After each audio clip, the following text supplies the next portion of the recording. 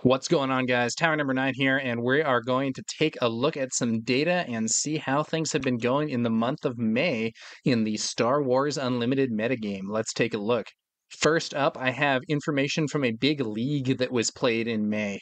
So, based on this data, we have some repeat things and some surprises. So Boba was the most played, but Sabine was close behind. Boba has a overall pretty favorable win rate in this league with a 53% overall. Sabine doing a little better with a 56% overall win rate. And if we look at the breakdown of the specific leader plus aspect pairings, double yellow Boba seems to be outperforming green, and both double yellow and green are outperforming red and blue. So we have double yellow at a 58% win rate and green Boba at a 53% win rate, and the other two kind of dragging things down a bit. For Sabine, the formerly most popular Sabine green has actually become less popular than Sabine yellow and is also doing significantly worse with a 55% win rate for Sabine yellow, only a 48% win rate for Sabine green. But the really interesting thing is that double red Sabine actually has a 70% win rate in this data. Now that's only across 27 games, so it's not a huge sample size, but even still, it's interesting that the double red seems to be doing the best of the different Sabine builds, maybe because, in my view, it is the best to deal with control, but honestly, I'm not sure. In terms of overall leader win rates, Palpatine and Krennic are actually leading the overall leader win rates. Palpatine has a 65% overall win rate in this data, and Krennic a 58%. And interestingly, Palpatine Red has a 72% win rate, which is the highest leader and aspect combination, a little bit more than Sabine Double Red's 70%. So pretty interesting there. One other thing is that at least in this league, Leia has fallen almost entirely out of the meta with only 5 games even played. It seems like players, at least in this league, have settled on Sabine being the better aggro leader. Similarly, Iden has really fallen on hard times here with only 17 games played and a extremely poor 18% win rate, but it's more than Jyn Erso, who does not appear in this data at all. So interesting situation there. One other thing to highlight is that Han Solo is not actually doing very well on overall win rate with a 42% win rate, despite being very popular, actually the third most popular hero in this league information. So then let's take a look at the leader and aspect combos that had at least 15 games in this league. So Han Green was actually the most played leader and aspect combo, but as I was just saying, didn't actually do all that well. Krennic Green was right behind and doing great with a 59% overall win rate. I have to wonder whether Krennic is a especially well-suited deck in some ways, because I think that he has a pretty good shot against aggro, and at the same time can be quite good against Boba. So interesting situation there. The Boba players are split, but Boba Yellow has become more popular and has a higher win rate. The Sabine players are also split, but Sabine Yellow is more popular than Sabine Green and has a higher win rate. And then Sabine Red also sneaking in there with a 70% win rate, as I was discussing earlier, but in fewer games. Luke Green had a pretty solid performance with actually the third most played combination and a 51% overall win rate. Command continues to be the most popular aspect, but the energy conversion lab might not be as dominant as it once was. I know a lot of the Han Solo players are using 30 HP bases instead, and I think some of the Luke players might be doing that as well. Which, it's interesting. I know Energy Conversion Lab for a while was considered extremely strong. My personal feeling is that Han likely should be playing Energy Conversion Lab, but I'm not a Han expert by any means, and there are people who have more experience with that leader that disagree with me. And 30 HP Han has been pretty prevalent. So moving on from this league data, I have here results that were compiled by Cody, and he has a form here. You can actually scan that QR code to add your own results, and it is just for Store Showdowns. We're trying to get a bunch of information from Store Showdowns, and so in green we have number of wins, in yellow we have finalists, and in red we have top 4. This bar here is 10, this one's 20, 30, 40, 50, 60, and so on. So looking at the Store Showdown results, Boba is the big winner, and Sabine a bit behind. Looks like Boba has, just eyeballing it, that's maybe, I don't know, 17 or 18 Store Showdown wins, and Sabine on 10. Sabine and Boba also having a large fraction of the finalists in top 4. Now, to be fair, these decks are also more played, but in part they're more played because they're good, so it's sort of complicated. Han actually has the same number of wins as Sabine, at least in this data, and this is incomplete data, just to be clear, or these are incomplete data. Data is technically plural, blah, blah, blah. So Han has 10 wins, but a lot fewer finalists in top 4s. And so we had first Boba, then Sabine, then Han, then Vader, and then Iden. So Iden wasn't doing well in the league data from earlier, but has been picking up some Store Showdown wins, which goes to show that you can see kind of different metagames in different areas, and there are different outcomes as well. So Iden actually doing quite well here, but doing very poorly in the earlier league. Hera and Jin have no top 4s, finalists, or wins at all, though I do happen to know that this is a little out of date, as I personally got a top 4 with Jin myself in a smaller Store Showdown. If you want to know more about that, I'll have a link in the video description below to my video where I go into more detail. I do not think Jin is necessarily the best leader, but I don't think she is in as bad a position as this would indicate. Yeah, it's interesting stuff here. I believe there was some more breakdown of this as well that indicated that Boba Yellow was quite outperforming Boba Green. It's really interesting because Boba Yellow is a deck that I actually thought wasn't going to be competitively valid early on. At the time that I thought that, I would say that the main reason was that Boba Yellow at that time was considered to have a very bad matchup against Boba Green. And Boba Green was extremely common.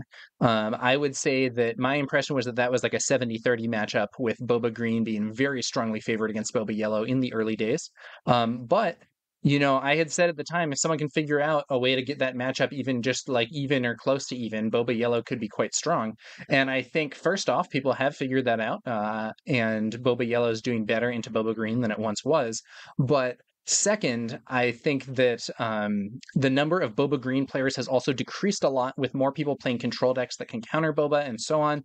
Boba Green isn't as huge a presence in the meta as it was earlier on, and in fact is, I think, becoming a bit secondary to Boba Yellow, even among the Boba players. So even if Boba Green is well suited to facing Boba Yellow, it no longer has the level of meta dominance that would previously allow it to drive other decks out in that fashion.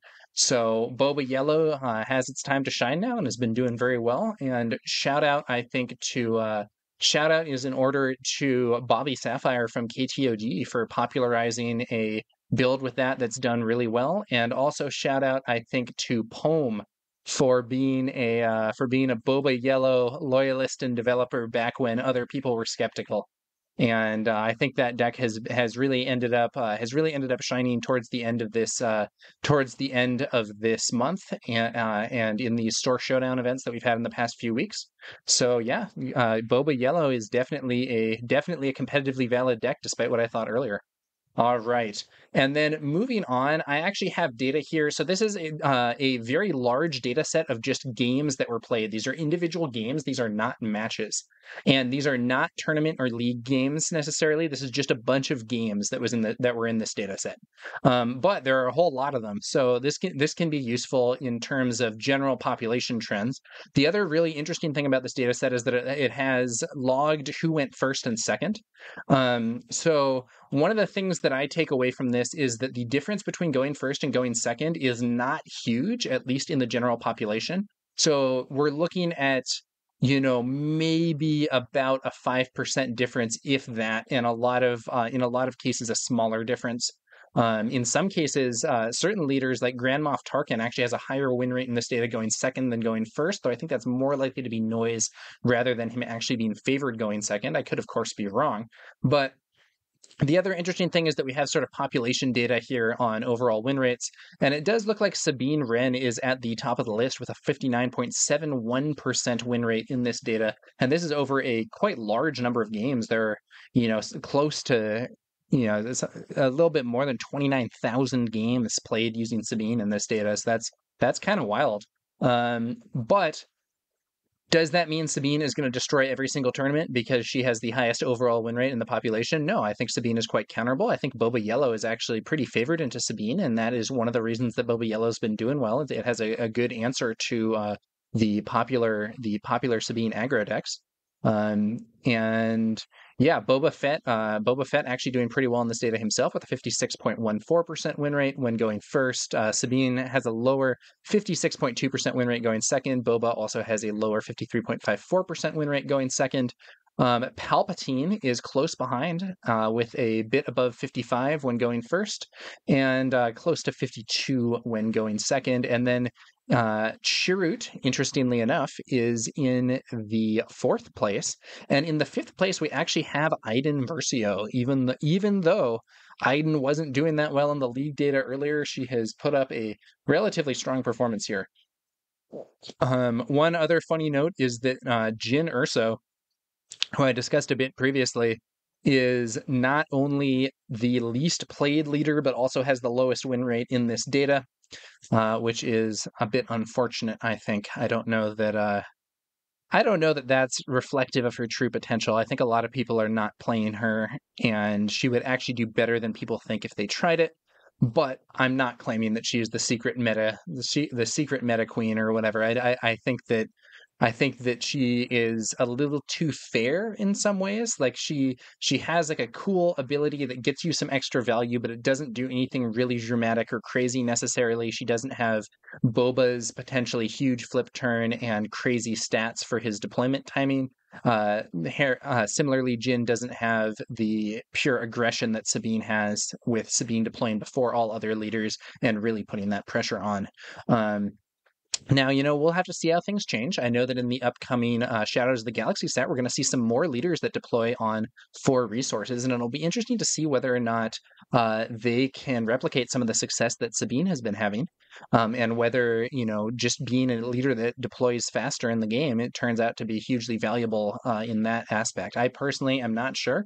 I think that it's interesting to note that of the top overall leaders, let's say that you think it's let's say you just think these win rates are accurate, and Sabine's the best, then it's Boba, then it's Palpatine, then it's Iden, or then it's Chirrut, then it's Iden. Well, of those 5 leaders, we have 1 leader that deploys on 4 resources, Sabine, 2 on 5, which would be Chirrut and Boba, 1 on 6, Iden, and 1 on 8, Palpatine.